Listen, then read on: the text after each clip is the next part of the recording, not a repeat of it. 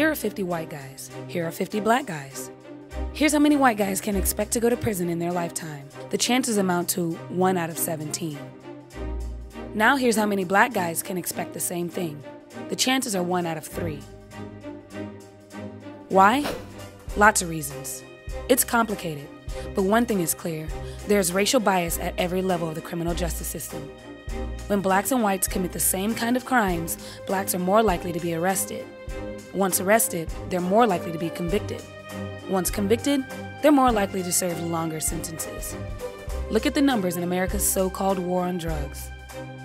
About 14% of American drug users are black, as are about a quarter of drug sellers. Yet blacks are 34% of the people arrested for drug crimes. And those convicted of drug crimes, 46% are black. By the time we factor in sentencing, there are actually more black drug offenders than white ones in state prison and in federal prison.